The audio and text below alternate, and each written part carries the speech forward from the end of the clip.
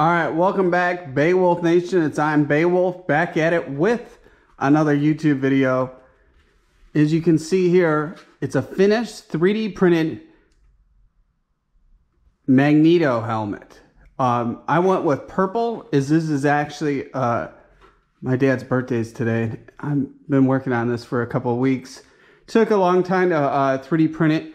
I plan on redoing a custom color, and that'll be on my website, 3dbeowulf.com. But I went with this, as there was a time frame. And then I did the same purple before on King the Conqueror helmet. And I know this is, I mean, kind of when I think of Magneto, when I was a kid having Magneto action figure, I strongly recall the helmet was purple that came with the action figure. So I did with that, but then I'm going to do a different purple next time, and then do the front of it being in a red, like a metallic color. The hard thing is I was on a time frame with this, and basically just wanted to get it done in time to give them as a gift. When you're doing different color paint jobs, you got to wait for a while for them to dry and then mask them off. And I just didn't want to put more into it than needed. It's just a gift. And I'm not even sure if he'll wear it.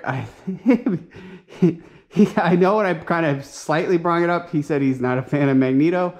But when I was a kid, me and him every weekend would go to the arcade, and there was an X-Men video game. And I recall the end character to fight was Magneto.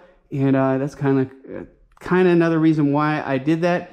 Then also too, it's hard to tell in the light.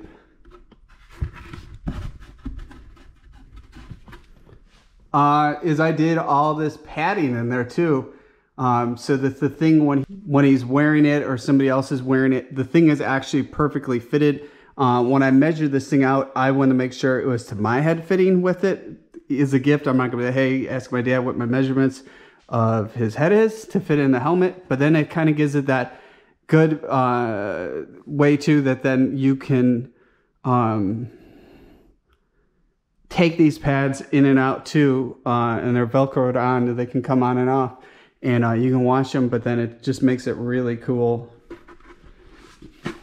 Makes it really cool with wearing it. I'm gonna tell him is anytime there's a future Marvel movie in the theaters, this is his official helmet. And it's also too, kind of looks like a crown on it. So he's king of his castle with his Magneto helmet. And this one paint that I used, it was more like, I would say, a matte purple. The finish turned out different, but then it actually gives it some really cool texture to it, actually, that it gives it that effect of it looking like actual metal. That also too, where I'm kind of really happy with how this thing turned out with that. But there's a bunch of stuff I'm working on right now, selling, where it's just not painted yet, or painted Mandalorian armor. Working on a Iron Man Deadpool suit. Then there's some like G.I. Joe classified accessories. There's a whole bunch of stuff I need that I finished that I haven't put on my website. So check that out, 3dbeowulf.com. Hope you guys enjoyed the video, and this is pretty cool. Hope he's gonna like it. I'm on the way to their house right now as we speak. So if you're new to the channel, hit the subscribe button. Also too, hit the bell notification. Check out the Amazon store, amazon.com/shop/IamBeowulf. Stay mighty and keep strong.